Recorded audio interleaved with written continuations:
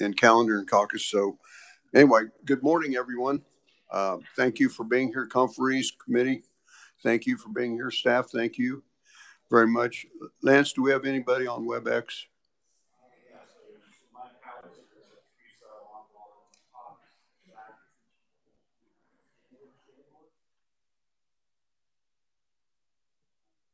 Very good. Thank you for that. Okay. Request for bill introductions. Representative Featherston.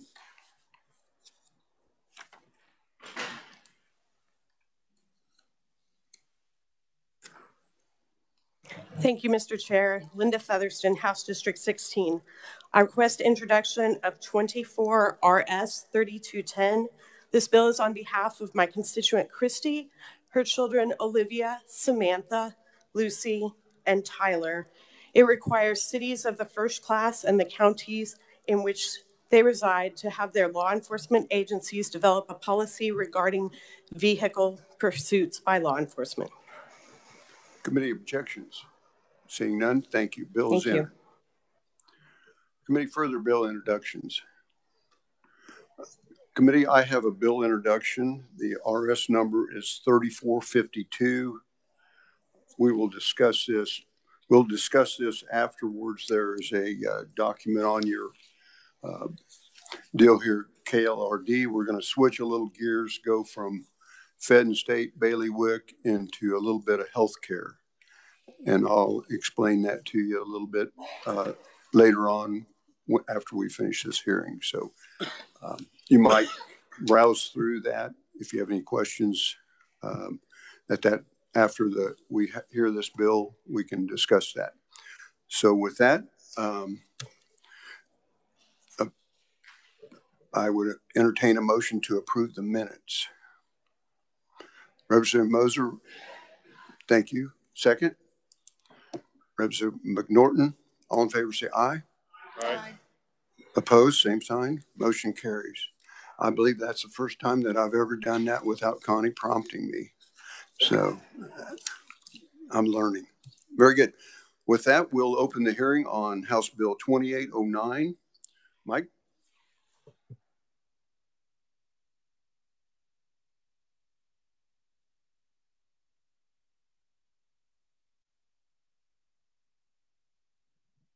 Mike Heim with the Revisor Statutes Office. Mr. Chairman, members of the committee, House Bill 2809 would establish a Every Mom Matters Act. Section 1 declares the name of the act and also what the purpose is: to give pregnant women and parents access to support services and resources to promote healthy pregnancies and childbirth, provide information on adoption, and so on.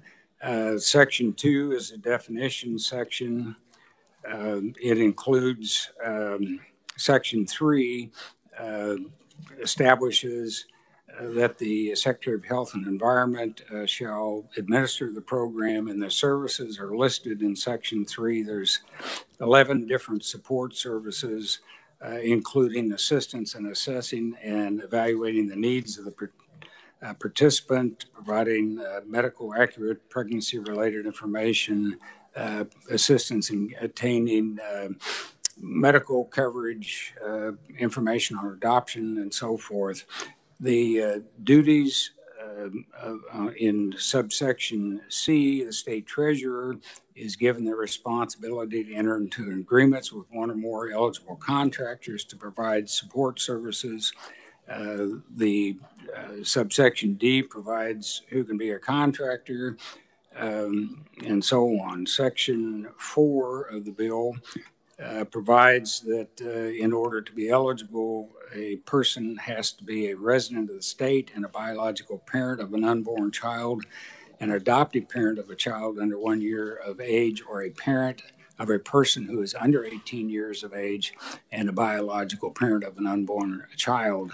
The services, in terms of how long they will last, is listed in subsection B on page 3 of the bill. 2 years if the pregnancy-related participant results in a live birth, 6 months if there's a miscarriage or stillbirth, and 15 days if the pregnancy ends and the termination of the pregnancy induced and so on.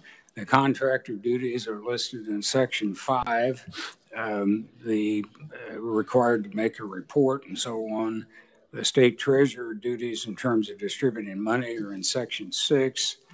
Section 7 provides that no eligible contractor shall forfeit or otherwise be required to waive a right to freedom of religion, or if they have a conscientious objection. Section 8 provides basically a severability clause. If you've got questions, I'll try and answer them. Committee questions. Representative Hoy. Thank you, Mr. Chair.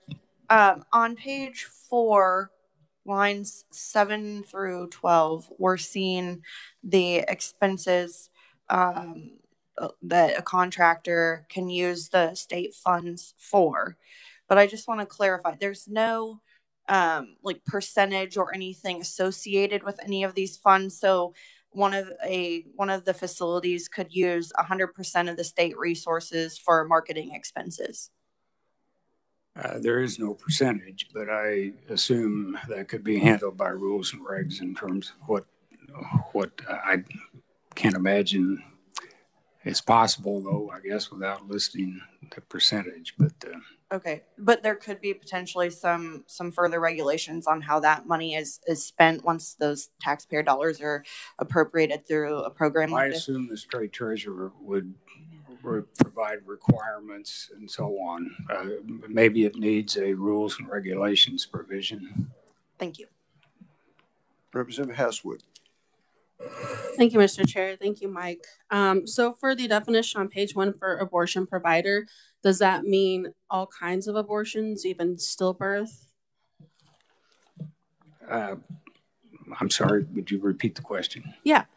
So for abortion provider definition on line 20, page 1, does that mean all different types of abortions, such as a miscarriage or stillbirth?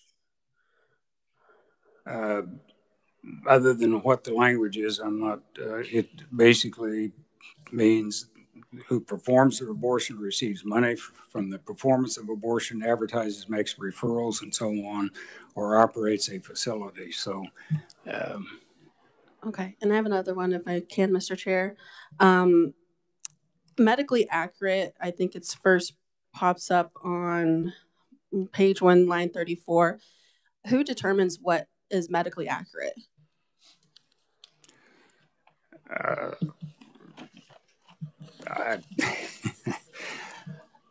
Good question. I guess it's in the eyes of the beholder. There's a lot of dispute about what's medically accurate anymore in lots of areas, so I'm not sure I can answer that. Okay, and one more, if I may, Mr. Chair. So on page 4, line 28 to 31, what talks about shall be construed to prohibit restrictions otherwise limited contractor, other religious or sectarian services or programs. So does that mean that a religious or whoever is the one chosen nonprofit can combine, I guess, religious contributions along with the state contract monies, and that could be combined? So state fundings can be used for religious activities in combination with other private donations or grants. Well, I would not understand it to be able to use this program to fund religious activities, but if that's your question.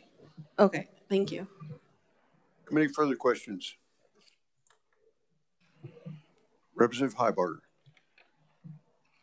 Thank you, Mr. Chair. Mike, I have a question about Section 4 and the eligibility requirements. Starting on line 39, page 2, and going on to page 3. Under Section A1, 2A, a person is eligible if they're the biological parent of an unborn child.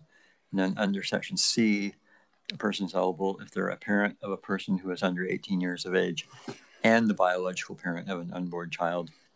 The way it's worded, Section C seems redundant to me because anybody who qualified under 2A would also qualify under 2C.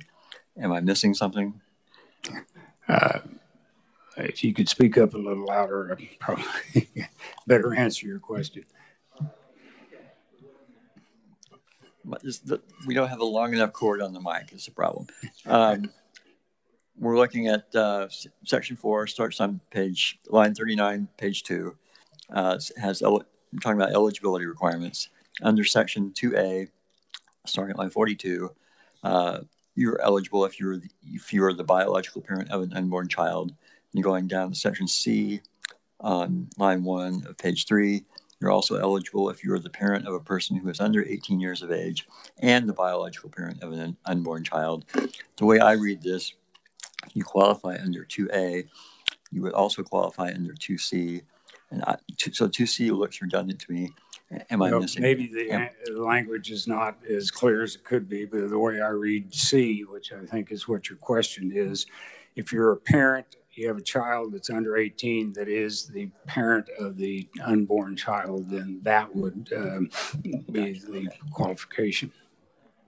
Thank you. Now I understand it. Committee, further questions of the revisor? Representative McNorton. Committee, further questions? Seeing none, thank you, Mike. Okay, next we will call proponents. The first one is Jeannie Godwin, Kansas for Life. Jeannie, welcome to committee.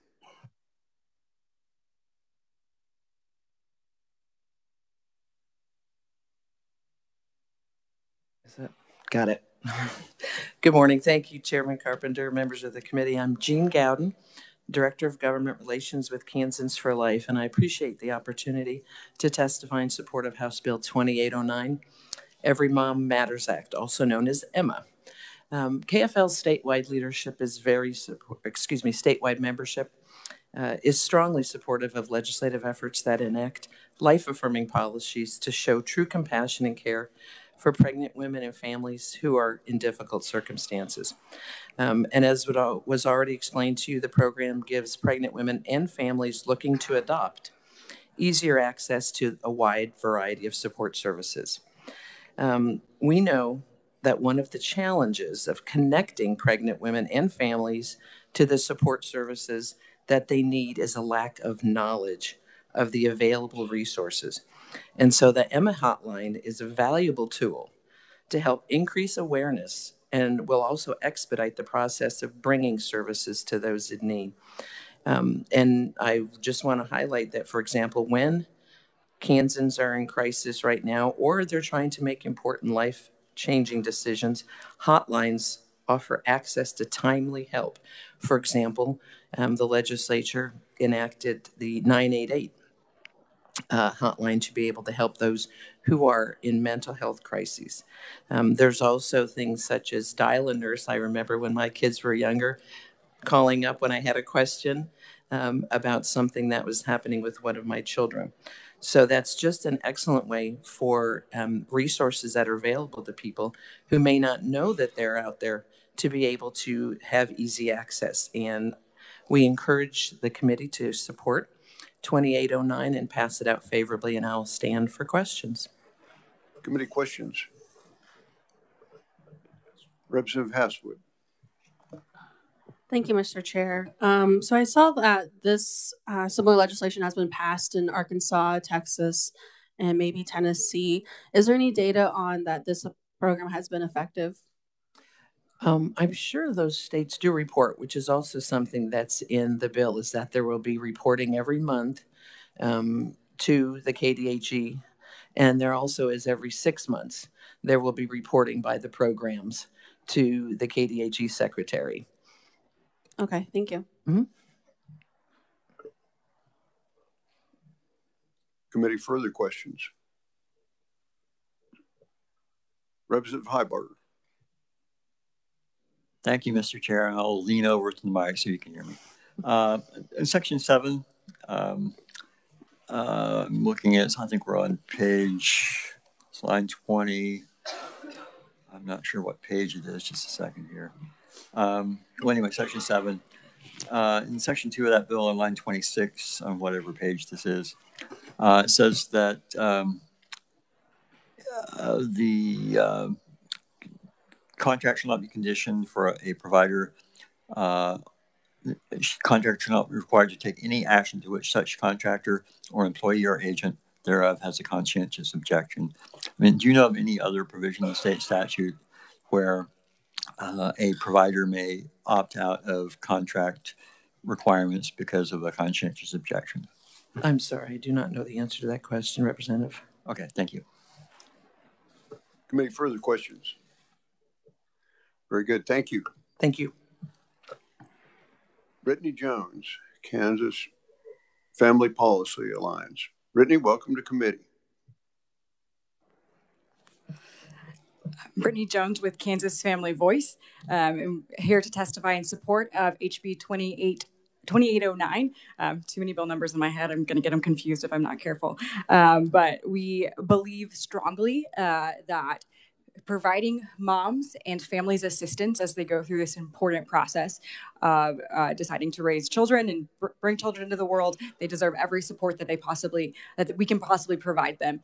We know that in Kansas, we are already dealing with a population problem, as well as a foster care and adoption problem. And so the Emma Act, the Every Mom Matters Act, is a wonderful solution, or a wonderful part of a solution to some of those problems.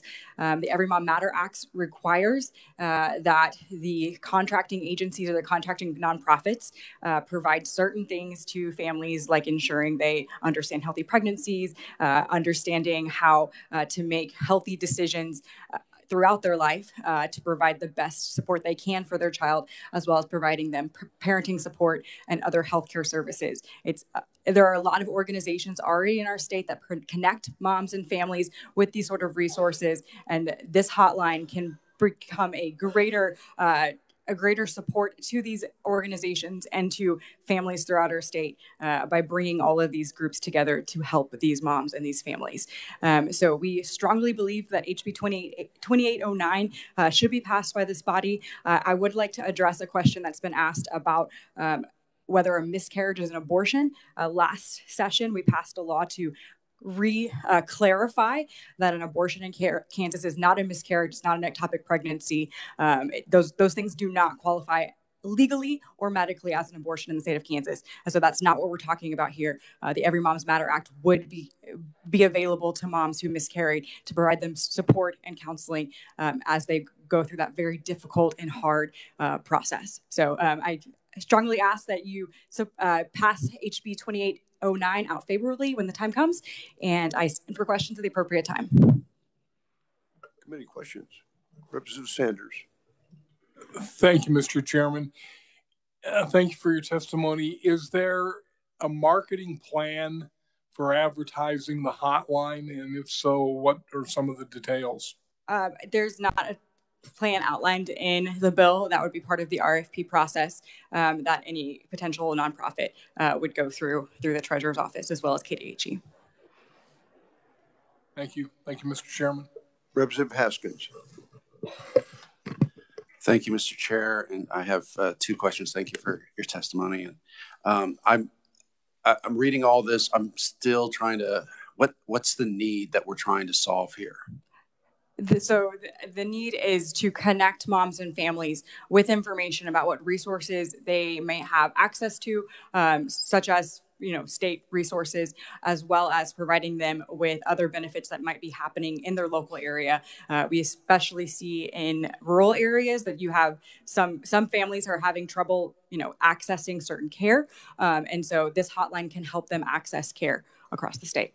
So on the conclusion of that you get into the why, what data, what information? You say some families, and what I'm trying to find out the reason for this bill.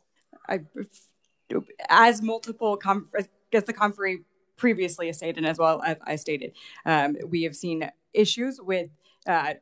We've seen the need to get more care to more families. There are more moms, more families that need information, and so this is one way to provide them information. And one last question, Mr. Chair, if I may. And that is, I see that you're asking for reports every 6 months. What are the benchmarks that have been established, or do you believe is important in order to say that you are meeting the needs of this? What are you trying to find with this money? The way that the hotline is intended to act is to help more families carry healthy pregnancies to term, as well as to help them process any potential pregnancy losses and help with adoption as well. So some of those benchmarks could be worked out through the RFP process. Representative Haswood. Thank you. So how does this compare to HB 2789, the Pregnancy Compassion Program we heard in Health and Human Services? Sure. I'm not aware of all the details of that bill, but I know, and I'm not sure exactly how that bill is moving forward in the process, but that is the Pregnancy Compassion Act, I believe. It is mainly focusing on marketing and is different than this bill, which is providing a specific hotline to connect mothers and families with resources. So we already have the Kansas pregnancy centers, the one that the state treasurer went into agreement already from a bill last year. Would that organization be eligible for other types of these types of programs? I see this bill has a fiscal note of $5.8 million, and the Pregnancy Compassion Care had a fiscal note of $4 million. So would they be able to kind of apply and add on to be the one component, or would these be new organizations? So I don't want to comment on the fiscal note. I might have some disagreements on the fiscal note, but that's neither here nor there. But any organization that met the requirements listed in the bill could apply. That doesn't necessarily mean that they would get that RFP, but they could apply. Okay. And one more, Mr. Chair, if I may. So, I mean, we've heard different types of legislation in the Capitol. We have services that already provide this types of services to pregnant patients, such as local health departments and doulas and whatnot. Why are we not funding those already existing systems and creating a whole new system? So I can't comment on the funding for those other systems, as do you, and I believe most of them are funded, but I can't comment on the broader funding there. But what I can comment is this helps bring some of those resources together to connect women with and families with those resources that are already existing. Okay, I would disagree, because what we currently have from the bill last year, they're not including of all available resources that are available to Kansans. So I think this creates another biased system. Thank you. Representative Clayton.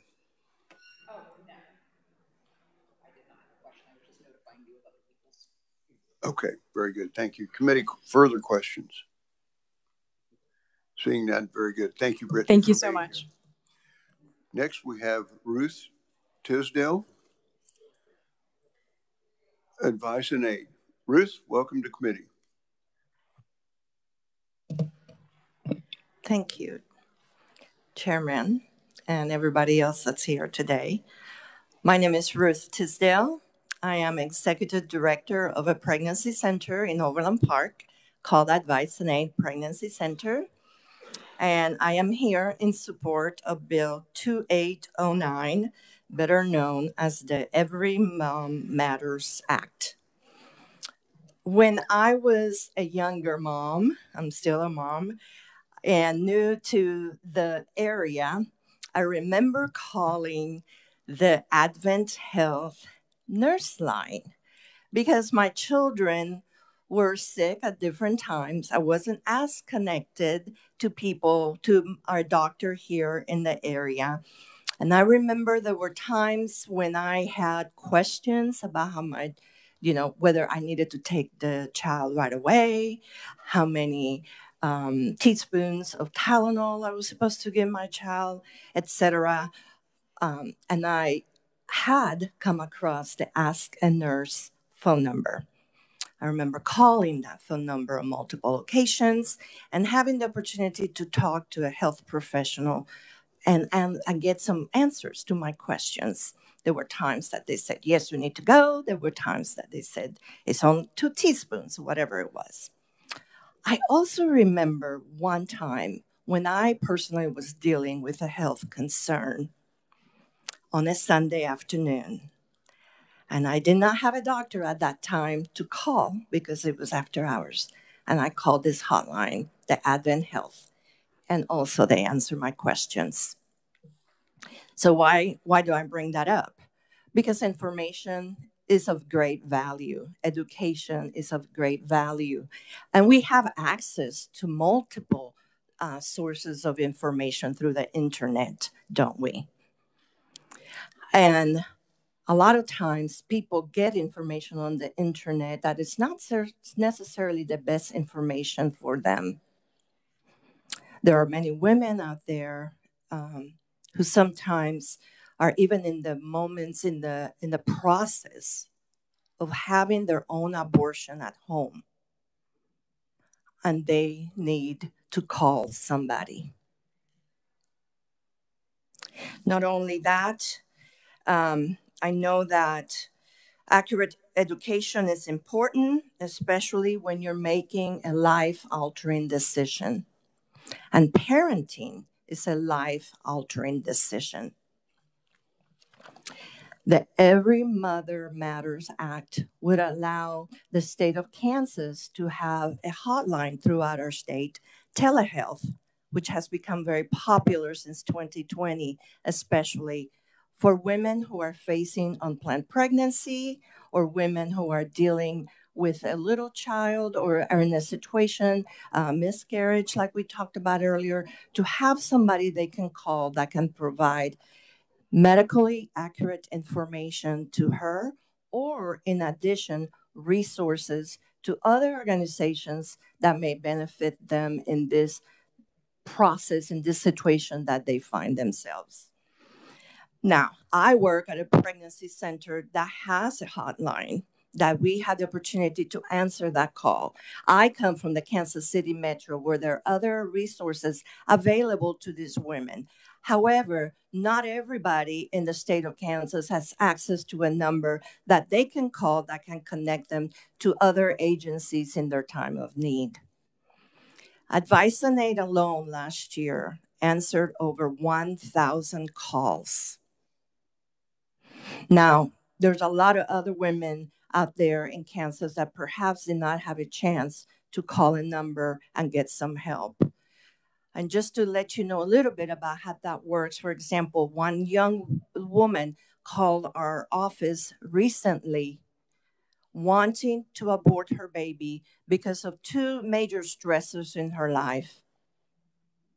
In the process, we were able to encourage her to come through our office to get further information about the state of her pregnancy because she was so early.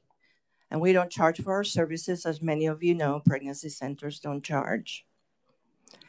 While she was there, her partner also came, and he had the opportunity to meet with a man who answered his struggles. While they were there, our social worker was able to address two of those major concerns that was leading them to this altering life decision.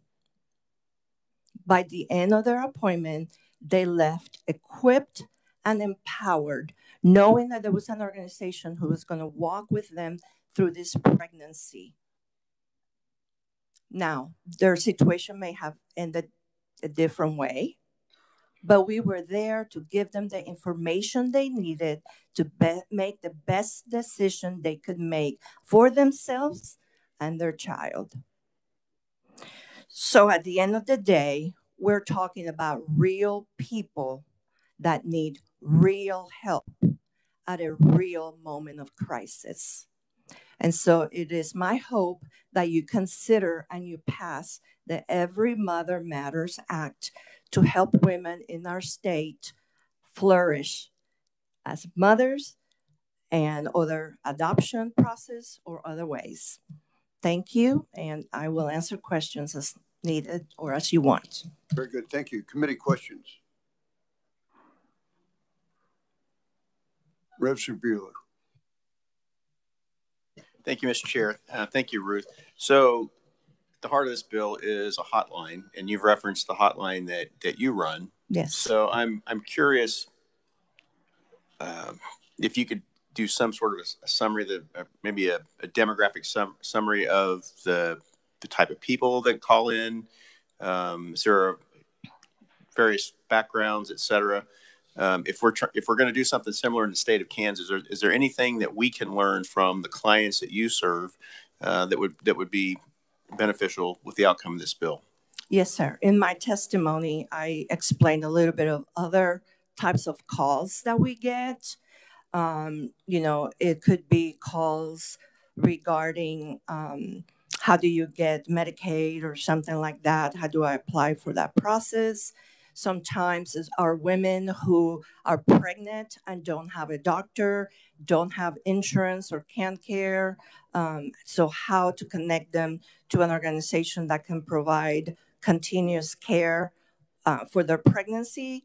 Sometimes are legal issues, concerns about paternity, concerns about the partner, and other things, legal matters. Even women who are not from this country sometimes call us and are trying to figure out, they find themselves in an unplanned pregnancy. How do they handle that in the United States, in Kansas? And so we're able to either help them inside or send them to other organizations in our community that offer those services.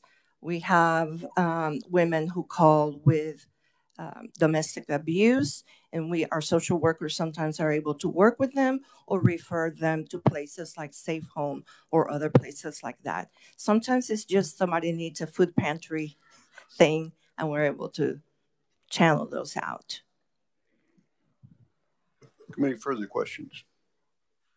Seeing none, thank you very much for being here. Thank you. Next, we have Lucretia Knoll, Kansas Catholic Conference. Lucretia, welcome to committee.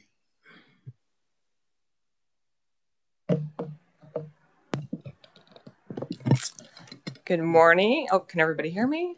Okay, perfect. Okay, good morning, Chair Carpenter and members of the committee. I'm Lucretia Knoll with the Kansas Catholic Conference. I represent the Catholic Bishops of Kansas.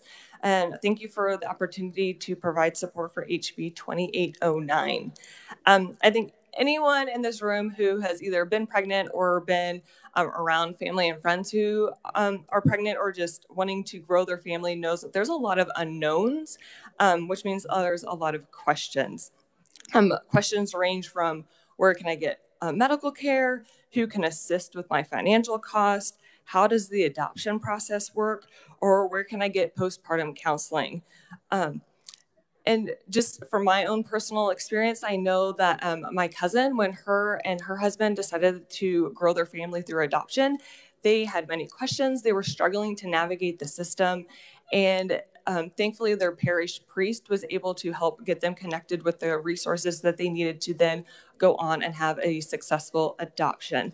But I understand that not everybody has a parish priest or somebody who has those resources available for them. Or most recently, I was out in Dodge City at an event, and at the event, I had a couple come up to me expressing their willingness and openness to adopt. They had a daughter, and their little daughter was now wanting a little brother or sister, and they felt the best way to accomplish that was through adoption, but they didn't know how to even get started or where to go. They came to me asking me, and I will be honest, even I was a little stumped as to where to send them, especially out in Western Kansas. Thankfully, the lady right next to me knew of a reference there out in Dodge City and covering the Dodge City area. So she was able to at least get them the name and the phone number of the location that this family and couple could call. But I think overall, this just kind of shows that there's a lack of resources out there, and a hotline such as this one that is here in the bill could be very, very, very beneficial to Kansas families who have questions when it comes to growing their family. So I ask that we help provide these resources to Kansas families so they can have their questions answered and help grow their families in a healthy and safe environment here in Kansas. So we support HB 2809, and I stand for questions at the appropriate time. Very good. Thank you. Committee questions. Representative Clayton. Thank you. Yes, so now I have a question.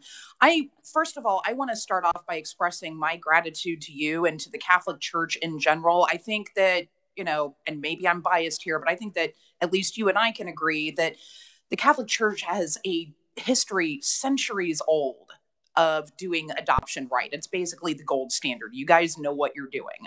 Thank you. You're welcome. And so here's the big question that I have is that, I know that the legislator that brought this is from a rural area. I'm from the Kansas City area, so resources abound. Are you all having trouble in different dioceses?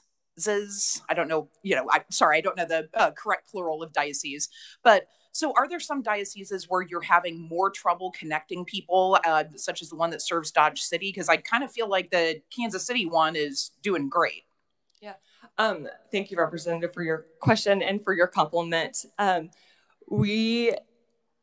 don't 100% know. I know obviously Dodge City area is a rural area, and so they happen to only have one resource, and it happened to be the Dodge City Catholic Charities who was able to provide the resource for adoption that this couple was asking for that I referenced in my testimony. My cousin, her and her spouse are actually here in the Kansas City, the Archdiocese of Kansas City, Kansas. So you would think there would be a plethora of resources for them, and even they were struggling to find resources and to at least properly navigate the adoption process. All right. Well, I do have some concerns. One of the things that's giving me pause here is the fact that we are looking at establishing 4 FTEs, so 4 full-time positions, when I think that the Catholic Church is doing an amazing job. It's a little concerning to me to see you all coming here and to find out that this isn't something that the church is able to manage. It's going to give me cause to do some more research on my own, but I'm sorry that you're struggling, and I've got major concerns about how things are if this is something that the church is no longer able to do, if this is something that the state has to take over. So I'll just look into that. Thank you for bringing this to my attention. Thank you. And can I just make a really quick address with that?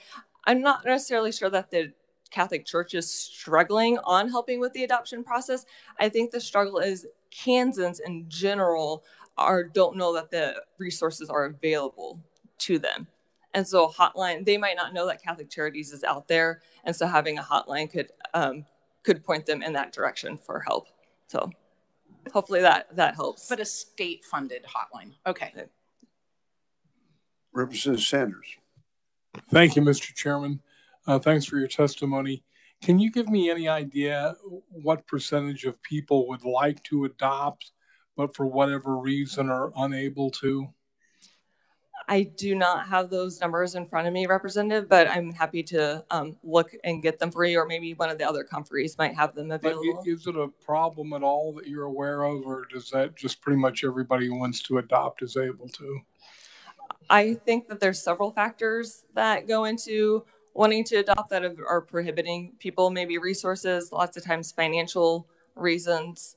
But I'm happy to dig more into that for you. All right, thank you. You're welcome. Appreciate your testimony. Thank you, Mr. Chairman. Committee, further questions? Seeing none, very good. Thank you, Lucretia. Thank you. Okay, next we have opponents. Taylor Morton, Planned Parenthood, Great Plains. Taylor, welcome to committee. No stranger to committee. Yes, thank you, Mr. Chair, and thank you, members of the committee. As you said, I'm no stranger to this committee. My name is Taylor Morton. I'm the Kansas lobbyist and policy analyst at Planned Parenthood Great Plains Votes, which is the political and advocacy arm of Planned Parenthood Great Plains. And PPGP offers comprehensive, expert, and judgment-free sexual and reproductive health care to patients with 3 health centers located in Kansas. I'm here today to voice opposition to House Bill 2809. This bill would, as has already been said, establish the Every Mom Matters program through the Department of Health and Environment and require the state treasurer to contract with eligible organizations with the goal of providing information and support to pregnant people and parents considering adoption. However, organizations that provide abortion care or are an affiliate of an abortion provider are not considered eligible under the parameters of House Bill 2809. Based on the requirements outlined in this bill, organizations known as crisis pregnancy centers or CPCs would primarily qualify as eligible organizations. These are nonprofit organizations that present themselves as healthcare clinics, but ultimately seek to dissuade pregnant people from seeking abortion care. Excluding abortion providers and organizations affiliated with those that provide abortion, it demonstrates what could be seen as the true intent of this bill, which is to limit and restrict abortion in Kansas, despite the broad public support for abortion access in our state. Abortion is a critical component of maternal health, and in fact, most patients seeking abortion care in Kansas are parent already to at least one child. Staff at PPGP health centers provide education, counseling, and comprehensive resources on all pregnancy outcomes, including abortion, parenting, and adoption, to all of our pregnant patients. The only reason that a PPGP clinic would not be considered an eligible organization under this bill is that PPGP provides abortion care. This bill also includes provisions for assistance in applying for benefit programs and assistance in obtaining support if a pregnant person is a survivor of abuse or sexual assault. Abortion providers and medical staff at facilities like PPGP are also mandated reporters who are very well equipped to contact the proper authorities and help patients who may be survivors of abuse and assault. Kansas is facing a very serious maternal health crisis, and the legislature is equipped to act on the issues that pregnant Kansans face, and that includes domestic violence, abuse, financial barriers, and increasing access to contraception, just to name a few. Pregnant and parenting Kansans, like I said, do need real support, but House Bill 2809 is just not an effective means of accomplishing this. This bill excludes abortion providers and organizations affiliated with abortion care, even though abortion is a crucial piece of reproductive health and reproductive health care. The Kansas legislature needs to ensure that government funding goes to legitimate healthcare organizations that provide and promote the full range of comprehensive sexual and reproductive health care. Instead of passing bills like House Bill 2809, the legislature should focus on allocating resources to addressing problems with our adoption and foster care system. Some of these concerns have already been raised. In addition to improving social safety net programs like SNAP, WIC, and TANF, so that pregnant people who want to become parents can do so without financial strain that can often make this decision feel impossible. Pregnant Kansans should feel that all options are available to them so that they can make the best decision and the decision that is right for them and their families. So with that, I do respectfully and strongly urge the committee to vote against House Bill 2809. Thank you. I'll stand for questions when appropriate. Thank you. Committee questions. Representative Sanders. Thank you, Mr. Chairman. So Planned Parenthood does counseling that may result in not having an abortion? Yeah, the education and counseling is a very critical component of all appointments made. And I linked in my written testimony some of the resources we provide. So do you have any idea what percentage of pregnant women that come to Planned Parenthood leave without having an abortion or attempting to have an abortion? I don't have that data with me, but I would be happy to follow up with that. That's something I'd be very interested in that. Yeah. And finally, my last question would be, like I asked the previous conferee, do you know how big of a problem adopting is, or is it a problem, or most couples or whoever that are wanting to adopt able to adopt in Kansas, or is it an issue? Yeah, and I did mention briefly, and I would be happy to follow up with more thorough and comprehensive resources than what I'm able to give now. But just, there being so very many hoops and barriers to jump through in the adoption process, I know that's a piece. It can be very expensive. But like I said, I will follow up with more thorough information about that. Thank you very much. Thank you, Mr. Chairman. Representative Clayton. Thank you, and thank you for being here today. So I have a question, because I think, getting to the heart of this bill is the real crux here is getting information to people. So how do people find out about Planned Parenthood? Do they find out in 2024 from a hotline, or are there perhaps other ways that people are able to find out about you? Yeah, I can't say with certainty. I can follow up, but I'm fairly sure the internet or, word of mouth from other patients. But I would say it's not primarily from a hotline, but I can find out. All right, and thank you for being here, and thank you for not asking for taxpayer money to do your advertising for you. Representative Blue. Thank you, Mr. Chair. So I'm coming from somebody who struggled getting pregnant and almost had to do IVF and so forth. And we know that the that the birth rate is down in Kansas, across the nation, so forth. My question is, we know that abortions are rising. We know that Kansas is a destination state for abortions due to the numbers that are coming in from KDH&E. My question has to deal with, do you think that when I were to come into your facility, are you going to tell me that there are other options besides abortion? Because it really seems like Planned Parenthood, all they care about is aborting kids. I'm confident that the education and counseling that we provide all patients is very thorough and comprehensive. And I did link in my written testimony just a couple of publicly available resources as well about parenting and adoption that are, so thorough that it took me a very long time to read through all of it, addressing not just the, logistical and pragmatic, what this option might look like, but, addressing some of the emotional components as well. Well, I just want to say I follow up to what your response is to what Representative Sanders said on your data on the amount of patients that come in that actually don't get an abortion and do follow through with adoption, because especially in Western Kansas, it's really hard to find avenues and hopefully resources for families that do want to adopt. Especially, we want to say too that the birth rate is very low in Kansas. Thank you.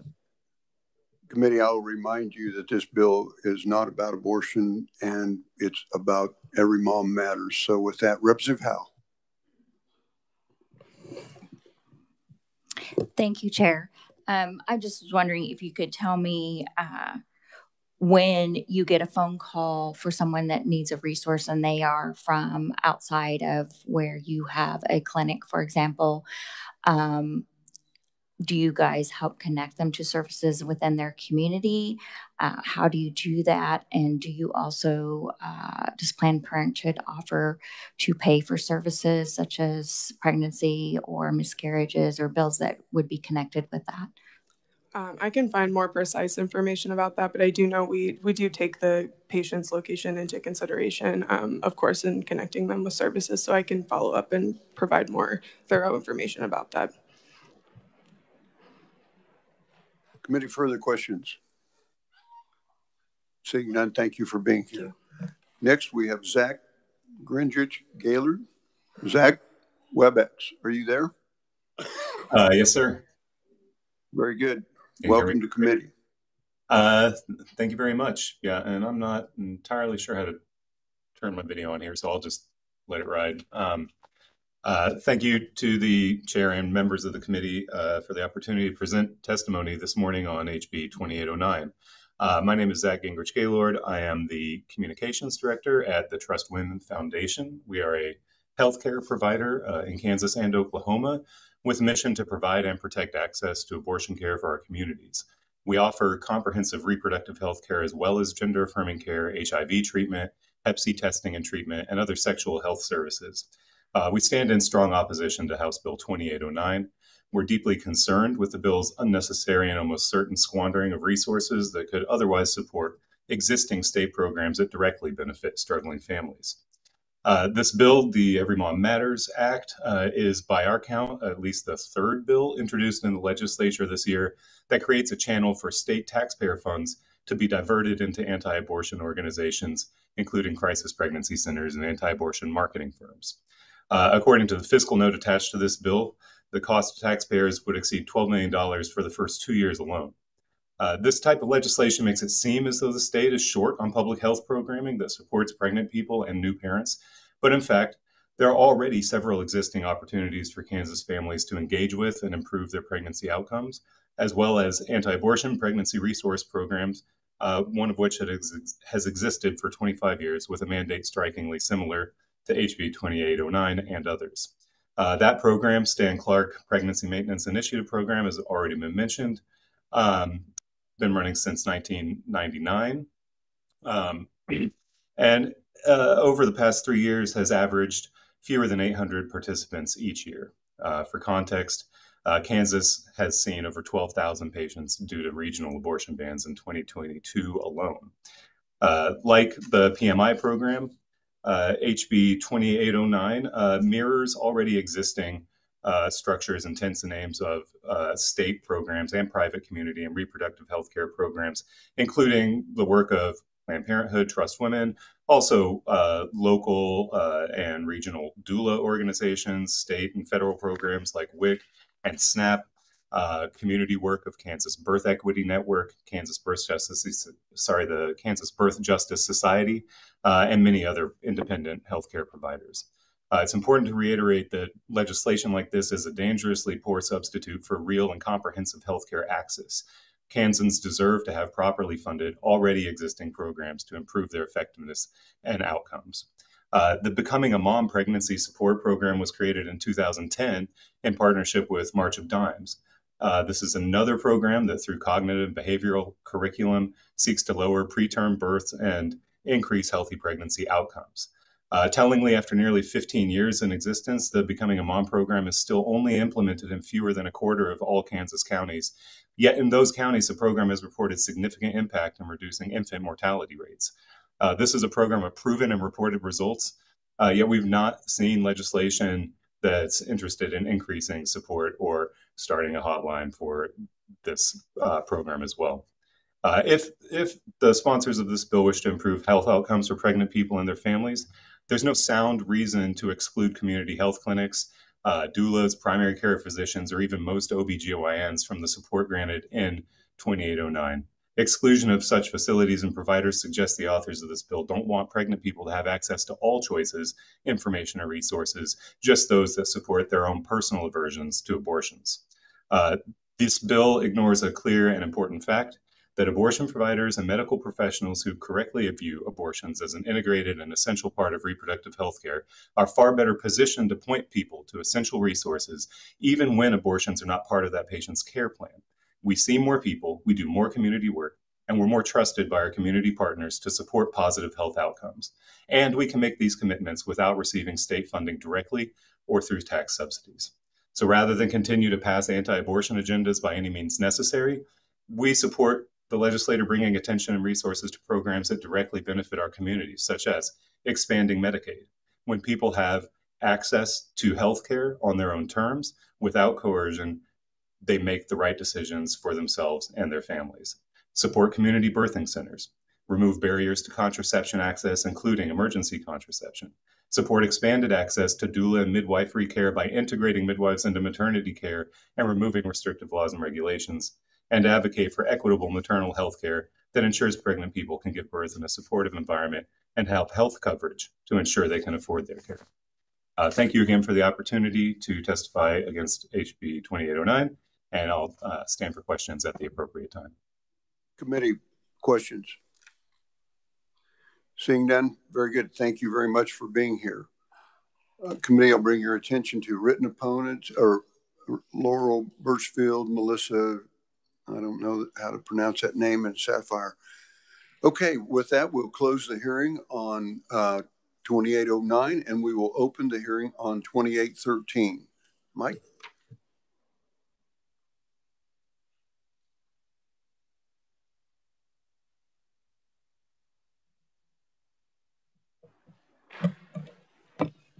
Mr. Chairman, members of the committee, House Bill 2813 would create a new crime of coercion to obtain an abortion. It would be defined as engaging in coercion with knowledge that a woman is pregnant and with the intent to compel the woman to obtain an abortion when the woman has expressed desire to not obtain an abortion.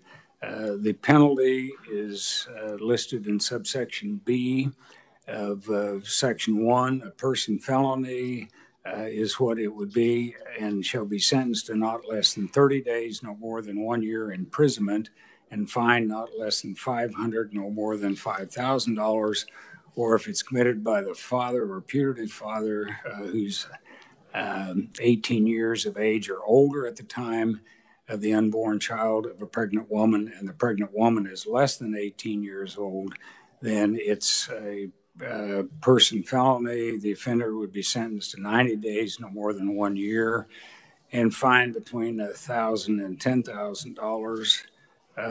There's also a provision, Section 2 is amended dealing with the sentencing guidelines and grid. And if you turn to page 12 of the bill, it provides that if the trier of fact finds beyond a reasonable doubt that the offender committed any act described, and there's a number of statutes that are listed there in my brief. I've listed some of those that are, or I think all of them that are listed here. If you commit one of these crimes in addition to the crime listed of coercing, then you would be sentenced to one level higher than what the level would be that the crime that's listed. If it's a level 1, then you would be given a sentence of 25 years minimum. If you've got questions, I'll try and answer them. Many questions. Representative Heiberger. Thank you, Mr. Chair. Thank you, Mike. Are there any existing criminal statutes that would potentially apply to any of the conduct covered in this bill? You talking about an enhanced level 1 above? No. This bill describes certain behaviors that it defines as criminal. Are there any existing criminal statutes that would criminalize any or all of the same behavior, like a criminal threat statute? Or certainly. I'm not sure that there is a specific crime that would apply to coercion, but to obtain an abortion, you could maybe get an assault or a battery type thing, and so on. Certainly, if you're committing one of those other crimes, in addition to trying to force someone to get an abortion, then the existing crime would apply. Is there a criminal threat statute that would apply to any of this behavior? A criminal precedent? Criminal threat? There is a provision in current law that if you commit certain offenses against a law enforcement officer, this is on page 10 of the existing of the bill, then you would be bumped one level above what the crime would be.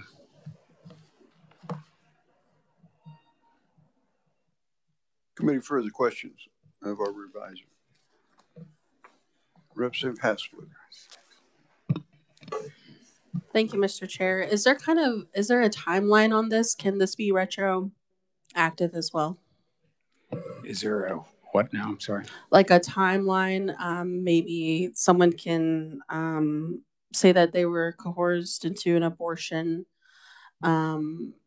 after certain years after the abortion, or if this goes into effect, they can, I guess, bring that legal action.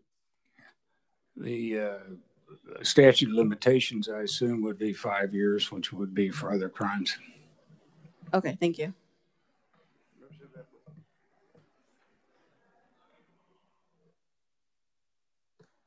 I'll pass right now. Thank you. Sorry.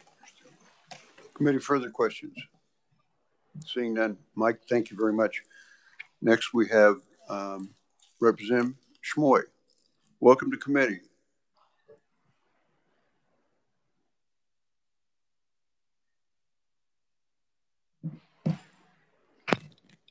Thank you, Chairman. Thank you, committee. It's always good to join you in the morning.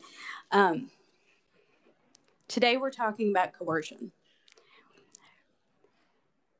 Anytime someone uses threat of violence, threat of harming your financial situation, threat of anything that has to do with how you function as a human being and how you go about living your life,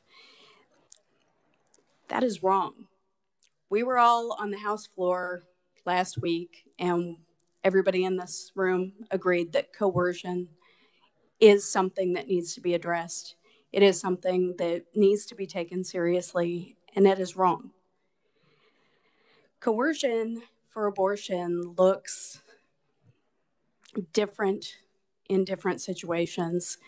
It can come from anywhere. It can come from a parent that says, "You are my daughter and you will do as I say. I've already made the appointment and you have to go."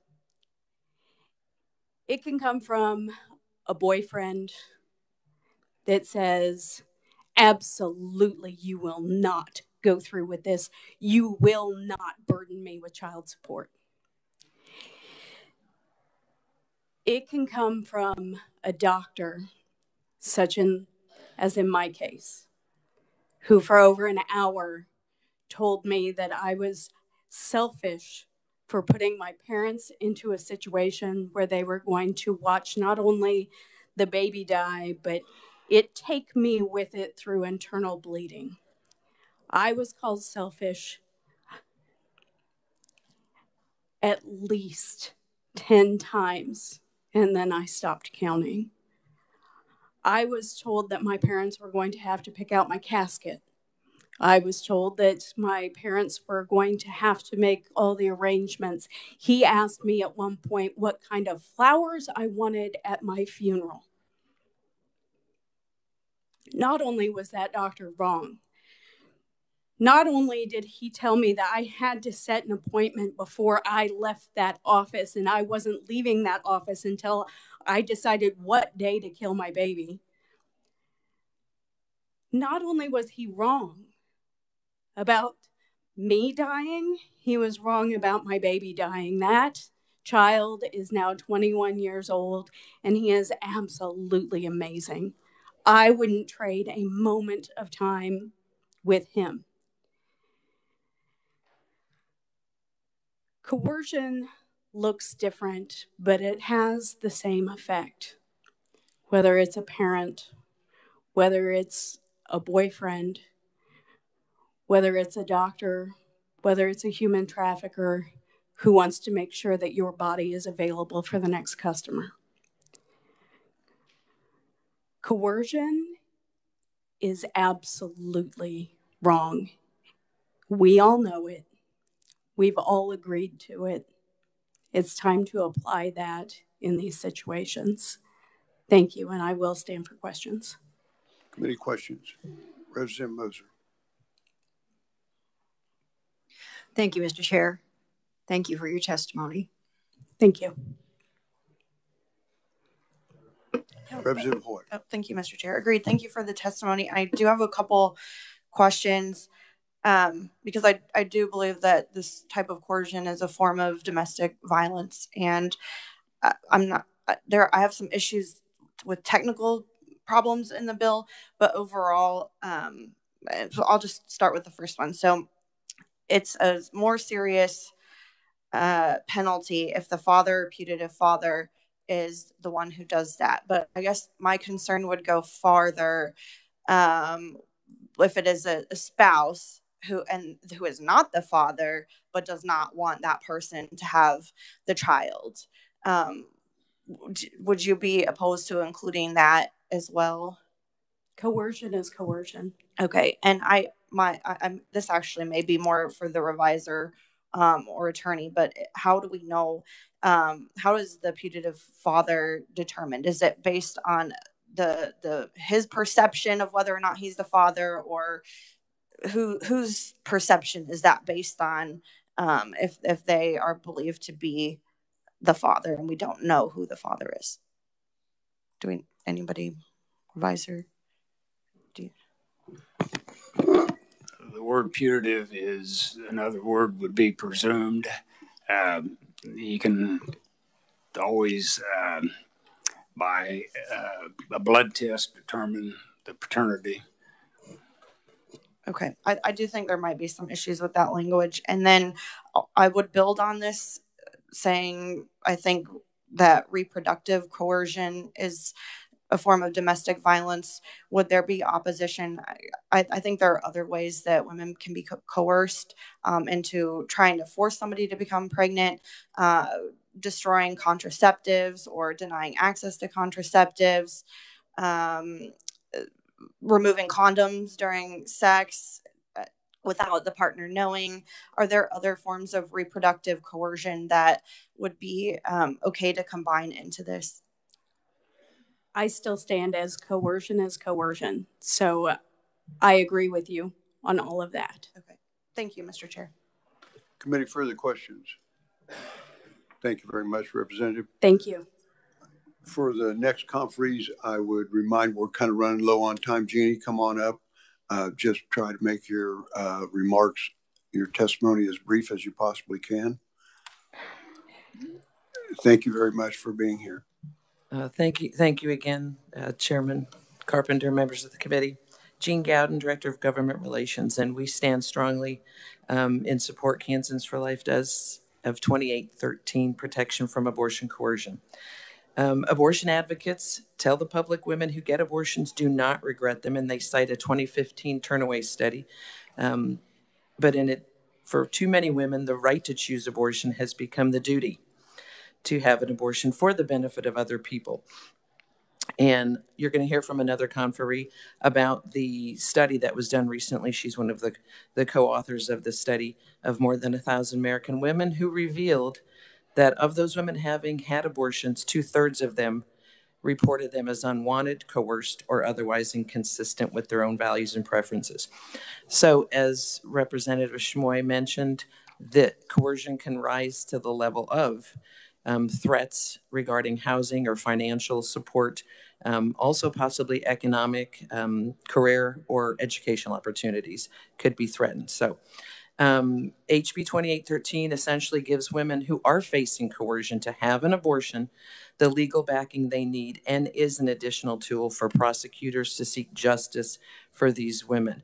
And in regard to abortion coercion, it could be any number of people could be coercing the woman to have an abortion, as opposed to something like the domestic violence situation, which is already being dealt with in legally, the different statutes dealing with specific domestic violence threats, such as could be the intimate partner that is causing the coercion. This bill specifically addresses any number of the people who could be involved in coercing the woman to have an abortion. So I just want to mention that it's happening all across the United States, including here in Kansas back in 2014, with the man who has since been convicted of putting the chemical abortion drugs in his girlfriend's pancakes in order to kill their child, which did happen. So for those who believe that abortion should be a woman's choice, I ask you to join us in support of House Bill 2813 to ensure that it truly is her choice and not someone else's. And I thank you for your consideration, and it will stand for questions. Committee questions briefly. Seeing none, thank you very much for being. Next, we have Brittany Jones. Welcome back. Thank you so much, Chairman. Brittany Jones, Director of Policy for Kansas Family Voice. I will keep my remarks brief to leave time for other conferees, but we strongly support HB 2813. We believe that women should not be coerced into abortion, and that this bill will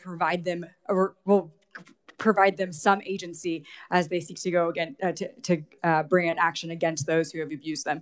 So I ask that at the appropriate time that you pass HB 2813 out favorably, and I stand open for questions. Committee questions? Seeing none, thank you very much for being here. Haley Thomas. Good morning and welcome to committee. Good morning. My name is Haley. I work at a Better Choice. It is a pregnancy center in Wichita. And I am testifying in support of House Bill 2813 today on behalf of our clients who have experienced coercion in their own lives. As a non-medical provider, as we've been pointed out, our goal is to provide a safe space for clients to share their experiences and learn about their pregnancy options. So the first client that came in was a teenage girl who was being coerced into choosing abortion by her mother. We bring all of our clients back by themselves so that they can share their experience freely and they can establish trust with us. So this client told us that she really wanted to parent this baby. She had a lot of support from her boyfriend and her boyfriend's family. But her mother told her directly that she did not have the right to raise a child. She told us that her mom had been verbally and physically abusive in the past, and she told us that she would force her to have an abortion, but she was terrified to talk to her about it. So thankfully, we were able to bring mom back and talk to the daughter.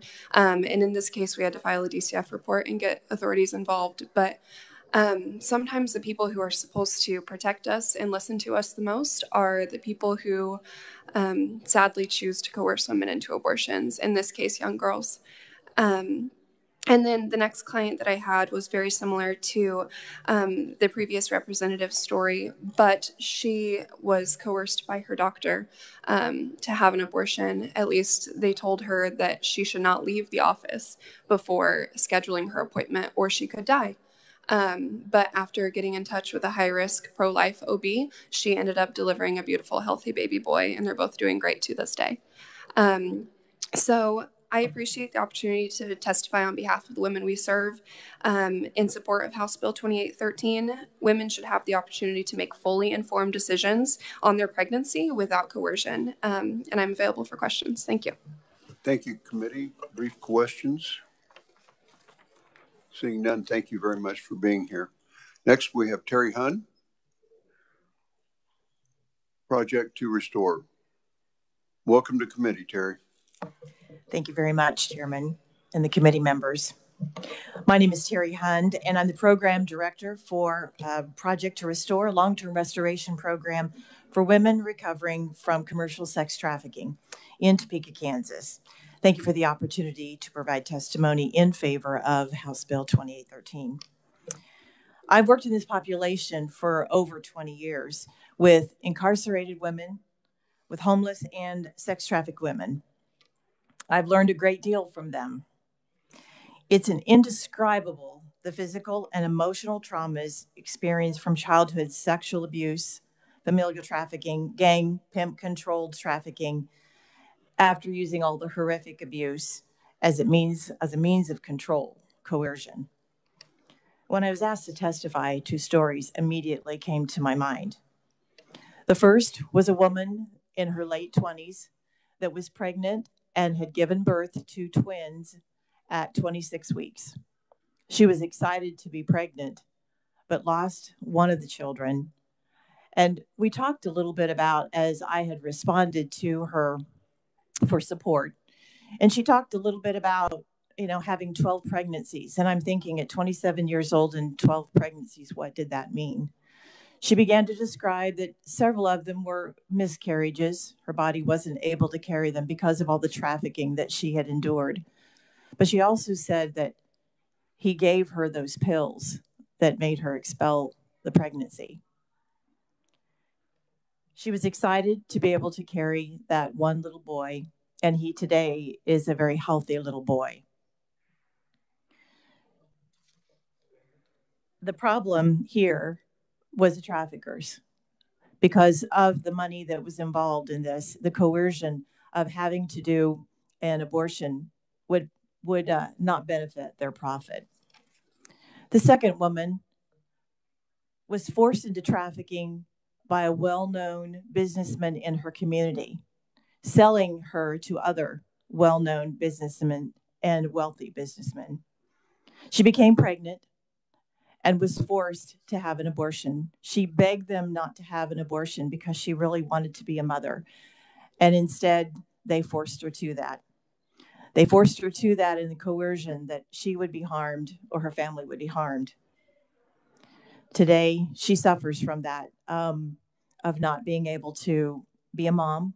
She also stated that the abortion that she had most likely made her sterile, so she would never be able to be a mom. As we all know, trafficking is a $150 billion industry in the United States. Kansas is known as a supplier state because we're really nice people, which make us very vulnerable. Women who have suffered and endured commercial sex trafficking are some of the most broken people in our society. It takes years, a lifetime, to overcome, maybe never. Forced abortions add to the devastation of the trafficking that they've endured, and those who destroy the lives should be punished accordingly. I am in support of House Bill 2813, and I stand for questions at the appropriate time. Very good. Thank you. Committee questions? Seeing none, thank you very much for being here. Thank you. Lucretia, you're up again.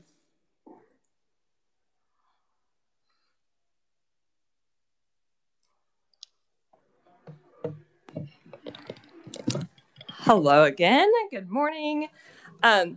Again, I'm Lucretia Nold with the Kansas Catholic Conference, where I represent the Catholic Bishops of Kansas. Thank you for allowing me to provide support for HB 2813.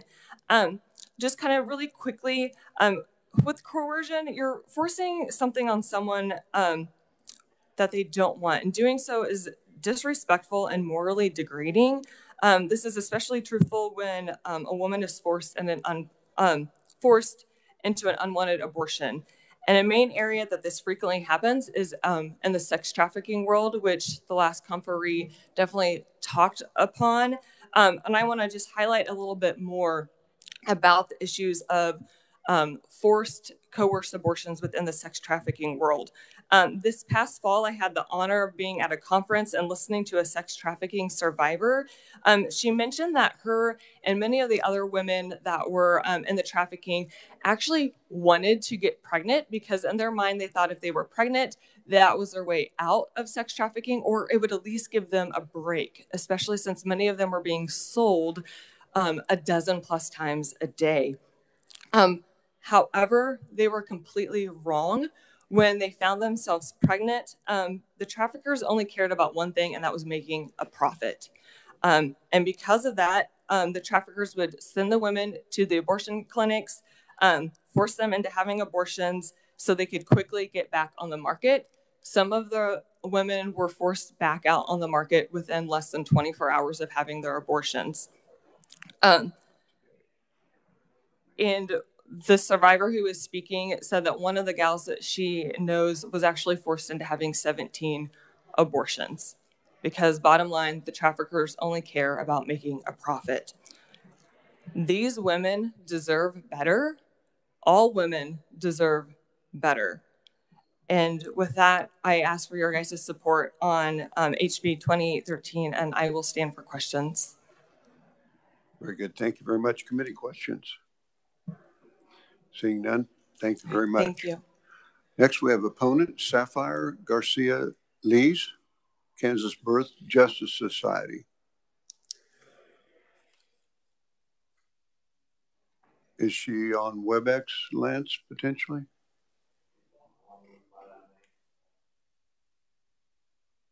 Okay, neutrals. Tessa? Oh, WebEx. Tess, are you there? I am. Can you hear me? There you go. There you go. Well, good morning, Chair and members of the committee. I'm Tessa Longbonds-Cox. I'm a Senior Research Associate at the Charlotte Lozier Institute, and I thank you for the opportunity to provide information today on this important matter. And I would like to draw your attention to a few key findings from a recent study I co-authored looking at the experiences of 1,000 American women, including 200 women with a history of abortion, which is similar to the national average. Over 60% of the women in this study who had an abortion reported feeling pressure, whether from finances, circumstances, and other people in their lives to choose abortion. And interpersonal pressure was correlated with negative emotional and mental outcomes. Almost 70% of the women did not want the abortion, including 10% who felt coerced. And 60% would have preferred to give birth if they had had more emotional support or financial security. This adds to other research, including a recent poll by the BBC that found that 15% of all women in the United Kingdom have experienced pressure to undergo an abortion that they did not want. There are multiple examples of women being given abortion drugs without their knowledge or consent in order to force an abortion. I know one of those examples has already been shared today, but there was recently also the man in Texas who went to prison after repeatedly attempting to dose his pregnant ex-wife with abortion-inducing drugs. And as others have already mentioned, research shows that victims of human trafficking have frequent contact with abortion centers and are at risk of having abortions against their will.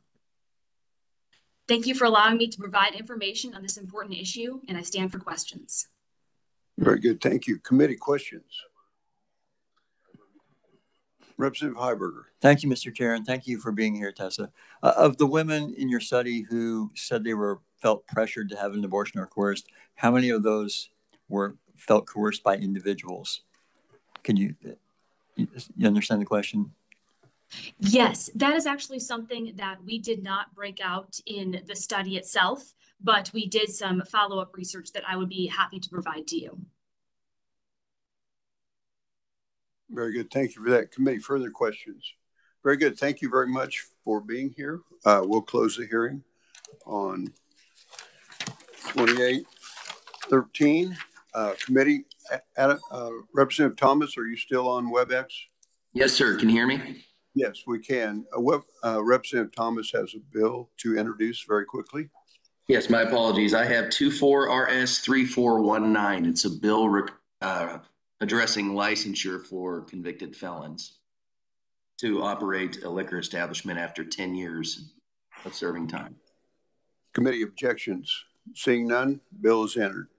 Committee, in the interest of time, I think the senators are waiting to get in here, but I did want to just kind of brief you about the bill that we may hear. It's being drafted as we speak. It's called a Hospital Provider Assessment.